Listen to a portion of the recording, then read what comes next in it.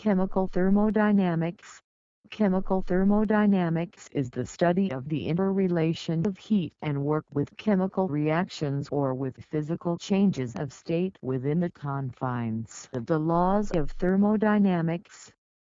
Chemical thermodynamics involves not only laboratory measurements of various thermodynamic properties, but also the application of mathematical methods to the study of chemical questions and the spontaneity of processes.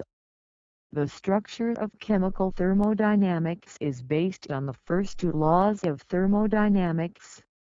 Starting from the first and second laws of thermodynamics, four equations called the fundamental equations of Gibbs can be derived.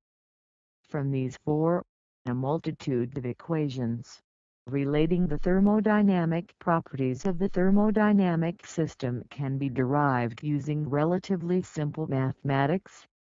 This outlines the mathematical framework of chemical thermodynamics.